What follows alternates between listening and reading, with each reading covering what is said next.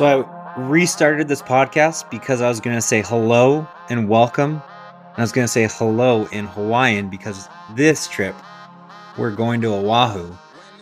And then I froze on what hello in Hawaiian is. So apparently I'm a fucking idiot. So, aloha, everyone. This is the best travel podcast in the universe that doesn't know any languages. And hopefully it's popular in Hawaii, but maybe not now because I can't remember the easiest word on earth. But like I said, we're going to Oahu, which was surprisingly a really amazing place. And I say surprisingly because I feel like whenever I've told people or asked about Waikiki and Oahu and Honolulu, they say, oh, it's just like an urban place. Don't go there. And I was like, all right. Now, don't get me wrong. Kauai, amazing. Maui, amazing. So I never went to Oahu because I heard it was just like dirty and urban and blah, blah, blah. Couldn't be further from the truth. I loved Oahu. Now, you have to be like, know what you're getting into, but I loved what I was getting into. It literally was like New York on the beach. Now, it's obviously it's not New York, but it was just this urban city next to the beach. So I walked outdoors to just like, shops and coffee places and good restaurants and music and bars, which Kauai and Maui don't have, by the way. Kauai, there's nowhere open past like 10 p.m. You can't, not like you go to party, but you want like a little nightlife. There's literally zero nightlife on Kauai. Incredible place though. But anyways, back to Oahu. Yeah, I loved it. And not only that, I was in Waikiki. I was 20 to 30 minutes from one of my favorite hikes I've ever done in my life. So while I've heard this urban blah, blah, blah, it literally was 25 minutes from like a stunning hike that I love. Yeah. So we'll get into it. You have to go. I also went because I just had a free weekend and I do this thing where I'll search like, oh, where should I travel to? And you can do the explore page on Google, which is incredible. And you'll see the cheapest flight somewhere. I was like, Oahu, let's do it. And it was direct from Phoenix. Unreal. So we're going to go with the best places to eat, the top things to do, and I'll sprinkle in a few great hikes along the way as well. Scrolling down. Oh, swim with sharks outside of a cage. Whenever I do this look and I feel like in The Hangover. No, not Hangover. Semantics. Wedding Crashers. White trash. Hillbilly. Swim with sharks in Oahu. I don't know what I was doing there. You outside of a cage and there's just like giant 8 to 12 feet sharks just swimming around you. Like it seemed like a good idea. And then you're in the boat and you realize like, oh, this is like seeing these sharks swim around. And you're like, oh, this is real. Like I've done like in San Diego where you can go off the beach in La Jolla and swim with like these little nurse sharks and snorkel around.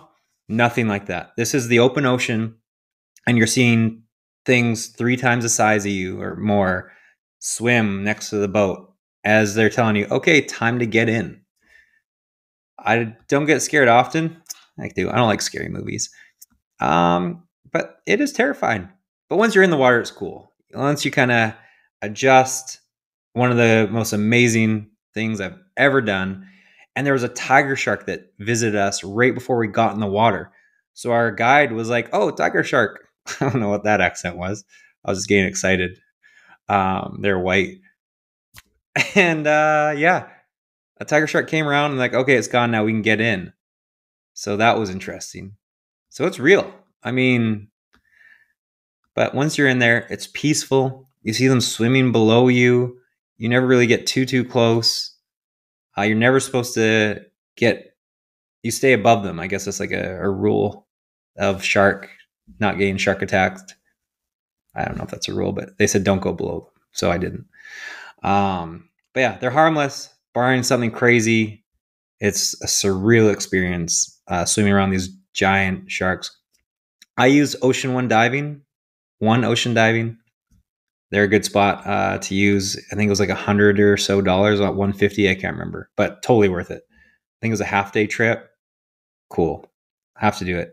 It's on the North Shore of Oahu. They might do it on, I don't think they do it on the South Shore, but number 2, we're talking unique things as well. Because I mean, I can tell you, oh, go to Pearl Harbor.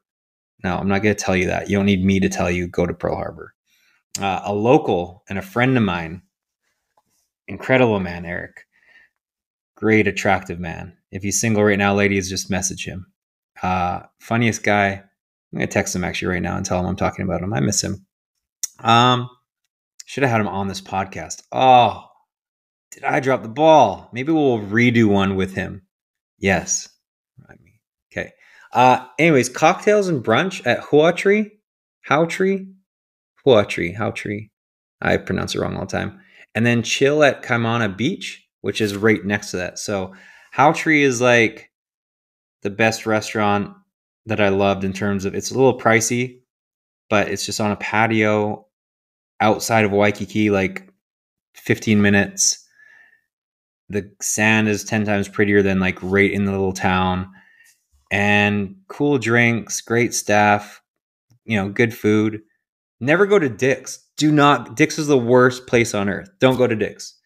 It's like, it was cool in like the 80s when it was the only thing there and they had live music. The food is god awful. The service is terrible. It's like where like our grandparents would go, or even not my parents, but other people's parents would go in their Hawaiian shirts to like, ooh, we're in Hawaii. It's right in the middle of Waikiki. And I'll post this in like forums, and a lot of people who know will agree with me, but like random tourists will not. They're like, oh no, it's like, how many times have you been to Hawaii or traveled? It is a tourist trap shithole. Don't go to Dick's. It's literally the worst food I've ever had. And there was a guy playing, what's that guy? Just like the old shitty music that you hate, that you can imagine that you'd play in Hawaii. And yeah. So Huatree is where you need to go. It's Huatree or Huatree? I may have misspelled it on my site, but the water is gorgeous. The ambiance is gorgeous. It is expensive. It's like $9 on a beer and $15 plus for a cocktail, but the perfect beach day. And then maybe you can always have like your own cooler when you go to the beach and sit on there and drink if you want. But it's a one in a lifetime thing. Hawaii is expensive. Already, if you're going to Hawaii, it's going to be expensive. So that's just the truth. If you don't want to have an expensive holiday, go to Mexico. Go to Costa Rica. Costa Rica is kind of expensive too. Nicaragua. Go to Peru. Well, the flight's long, cheap as hell. But yeah, Hawaii is expensive. Oahu is expensive. But yeah, that's that. The best hike I've ever done in Oahu, and one of my favorite hikes I've ever done, I would say it's definitely top 5. Olamana Trail, which is also known as Three Peaks Trail. It is one of the hardest hikes, like day hikes I've done. It's no joke. You have to rappel a little bit. It can get pretty sketchy. I would say most average hiker or first person can make at least the first peak, which is really pretty. And a lot of people turn around at the first peak, because then if you go to the third peak, then it starts getting rough. So, but do it. Oh my God, it's so pretty. Go to the article that I'll put in this and just see some of the pictures.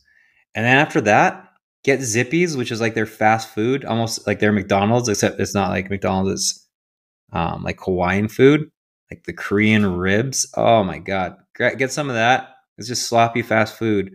But I got a ton of it and just went to the beach. We were starving after that hike. Got some Zippies, went to the beach. Perfect day. Kayak, another thing to do, kayak to your own secret island and chill on the beach. Moko Nui. Again, sorry pronunciations.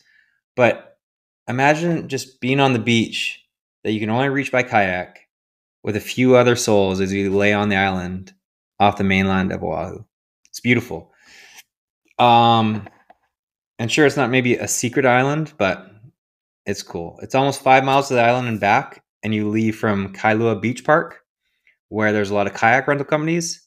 So if you want to adventure, pack a lunch, a couple of drinks, and go sit on that private island with a handful of other people. I will get to other restaurants to eat, but a thing you have to do, is a top thing to eat, is eat authentic Hawaiian food at Helena's. So you must try authentic Hawaiian food. This one's a staple. It's a little tiny place in like a locals area. It's busy. There's a long wait. But the people are unreal. The way they host you, and the food is unique. I didn't love it. It's worth diving into, and I tried all the weird stuff. You can't really go wrong with pork ribs. But the rest was interesting.